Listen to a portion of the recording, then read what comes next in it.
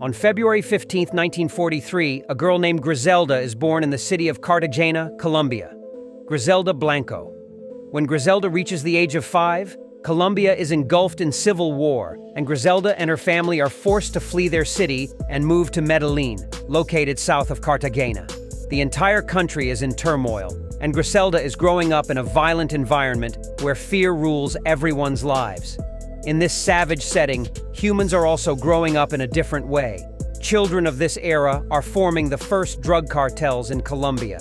Little is known about Griselda's childhood, but it is known that she is growing up in Medellin, a city where even the police dare not set foot.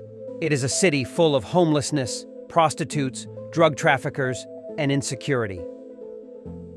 Griselda Blanco herself describes it as a place where she was sexually assaulted by her mother's boyfriend at the age of 13.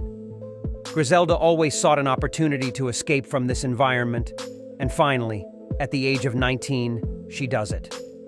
Griselda is a 19-year-old girl, but don't think for a moment that she behaves like a typical 19-year-old. Violence consumes her entire being, and you cannot look at her without feeling a sense of anger.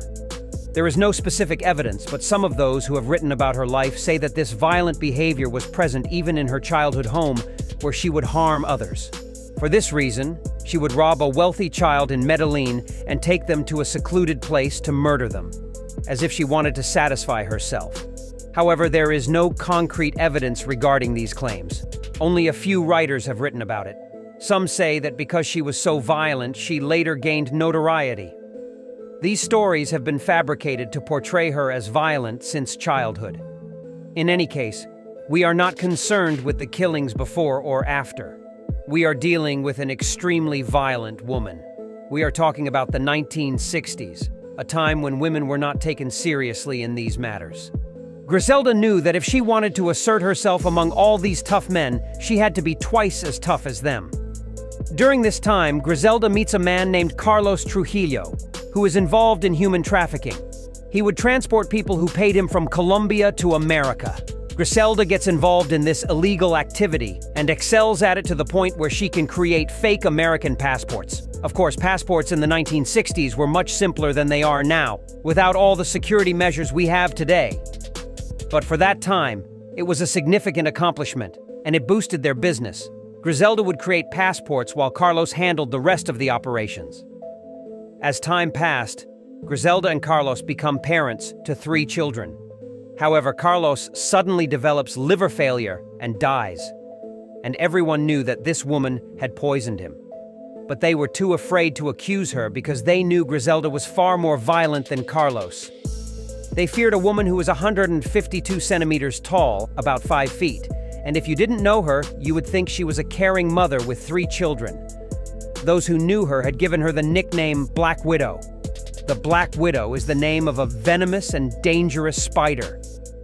Griselda was never satisfied with her position and wanted to become the boss of all cartels and traffickers, stronger than anyone else. She knew that to achieve this goal, she needed to find a powerful husband who could help her rise faster. That's why she becomes acquainted with a gangster more famous than herself, named Alberto Bravo. Alberto Bravo tells Griselda that she should aim higher and asks, "Why settle for less? America is not short of opportunities. There are much easier things we can send to America, like cocaine." From that point on, Griselda becomes involved in cocaine trafficking. Many people think that the cocaine capital of the world is Miami, Florida. But during Pablo Escobar's era, that title was given to Medellin, Colombia. During the 1970s, when Griselda is involved in cocaine trafficking, it is being distributed from Colombia to New York. Her previous experience in human trafficking to America makes it easier for her to send cocaine as well. She would hire model-like women and hide cocaine in their clothes. She would also provide them with fake passports and send them to New York without much trouble. Cocaine was being smuggled into New York's airport, and Griselda's contacts in the city were selling the cocaine. This was the first time a smuggler was using this method to send drugs to America. At a time when Pablo Escobar, the biggest drug trafficker in history, was ruling and driving around in Medellin, Griselda Blanco was making $10 million a week. Slowly, the DEA, Drug Enforcement Administration, in the United States began to wonder why so much cocaine was entering New York. They started investigating and interrogating every smuggler they caught or had in custody. But none of them had the courage to mention Griselda's name. The fear she had instilled in New York and throughout America was immense. At this time, Griselda was a powerful and intimidating drug lord sitting in Colombia. However, she could travel to any American city at any moment, each time with a different passport because she was a passport forger herself. And it was these actions that led to the passports becoming stricter and more secure.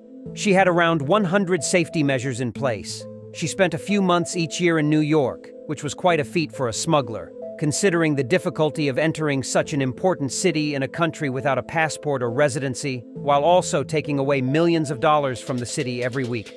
During this time, Griselda was at the peak of her power, with no rival who could even come close, except for that young man who used to steal cars in Colombia and now wanted to make Griselda's life a living hell. If Pablo Escobar wanted to grow, he had to enter Griselda's territory. It was something no one had dared to do until then. Buenas. Pablo Escobar. ¿Dónde está Felipe? Felipe está detenido. Escobar was patient and determined, slowly infiltrating her domain. Griselda was deeply involved in her work, but Escobar brought new ideas and a different mindset. He didn't resort to full-blown attacks against Griselda's people. Instead, he hired 3 professional hitmen and instructed them to strike at night, targeting and eliminating more of Griselda's associates. These were Escobar's ideas that were slowly checkmating Griselda. In this situation, Griselda, under Escobar's pressure, receives some unfortunate news. She finds out that her husband, Alberto Bravo, not only betrays her, but also steals from her. Griselda doesn't want to send anyone to kill Alberto.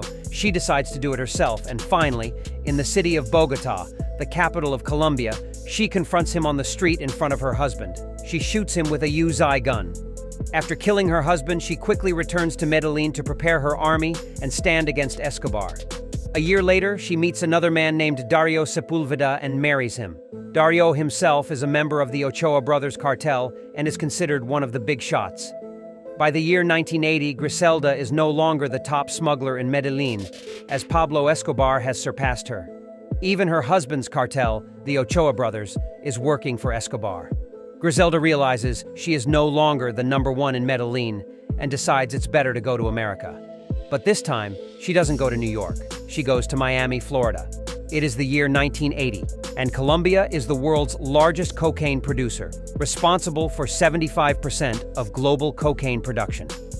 Griselda establishes her roots firmly in Miami and no longer plays a chess game with Escobar. Instead, she somewhat collaborates with him. Escobar sends cocaine to Miami, and Griselda's people distribute it. Although she has come to Miami, she still carries her violence with her. She realizes that Cuban mafias are infiltrating Miami, and interestingly, within a year, she eliminates 300 of them. This woman made Miami the most dangerous city in America during those years. She uproots the Cuban mafia in Florida and creates such terror that no one dares to become her rival. During this time, Escobar is the biggest trafficker in history, bringing in tons of cocaine to the United States daily. But Griselda has done something that makes Escobar need her. During this time, she is selling 1.5 tons of cocaine per month on the streets of Miami. This means that both Escobar and Griselda are profiting. Maybe you'll say that Miami had so much consumption because it was the distribution center of America, and it was distributed from there to everywhere. Griselda is at its peak, but the law of nature is such that when a fountain rises, it eventually falls. In the end, Griselda reaches the end line and slowly descends. The first enemy she found was the DEA, the United States Drug Enforcement Administration. Finally, in 1985, the DEA caught Griselda. They found out that she had moved from Florida to California. On February 17, 1985, DEA agents surrounded Griselda's residence hotel, entered her room, and arrested her. When people like her are arrested, their empire collapses, and all their people realize that she is no longer their leader. She is brought to court and sentenced to 15 years in prison. You might say, only 15 years. After all the killings After bringing so many drugs into America, after using so many fake passports and smuggling illegal immigrants into America, why only 15 years? When you have money, you hire the best lawyer who can bypass the law. This lady should only be tried for cocaine trafficking, not for murder, looting, or human trafficking. When Griselda enters prison, it's like entering hell because she had many enemies outside the prison who wanted her to suffer in there. For example, when one of her beloved sons, Oswaldo, entered Medellin, he was senselessly killed just to torment her. Griselda was in prison and couldn't attend her son's funeral in Medellin, but she sent a message to be read at the ceremony. In the message, she wrote that those who killed her son should be killed. However, it didn't take long before her other two sons were also killed. She had no limits as long as she had money and could do anything with it. We come to the year 2004 when Griselda has served her sentence and can be released. On the first day of her release, she buys a ticket, gets on a plane, and goes to Colombia. But the Colombians no longer recognize her. Even Pablo Escobar had been killed years before. During this time, Colombia had become somewhat more law-abiding, unlike when this lady was there. She investigated to find out where her son's killers were, but she saw that they had all been killed in the previous conflicts and there was no one left to seek revenge. That's why she bought an apartment in Medellin and lived there. Apparently, she had no more enemies to be cautious about or things to worry about. 8 years later, on September 3, 2012, the 69-year-old Griselda is buying meat at a butcher shop. Someone parks their motorcycle in front of the butcher shop, enters, pulls out their gun, and shoots this lady twice in the head. Without trying to escape, they walk towards their motorcycle and ride away. There was still one enemy left in Medellin that this lady had overlooked. Nobody knows who killed her. She earned billions and billions of dollars. In the end, this was her fate. Her sons, who were killed during her lifetime, led a life in Colombia that was somewhat like hell, and in the end, she was killed like this. A TV series has been made about her life, the series Griselda, created by Netflix.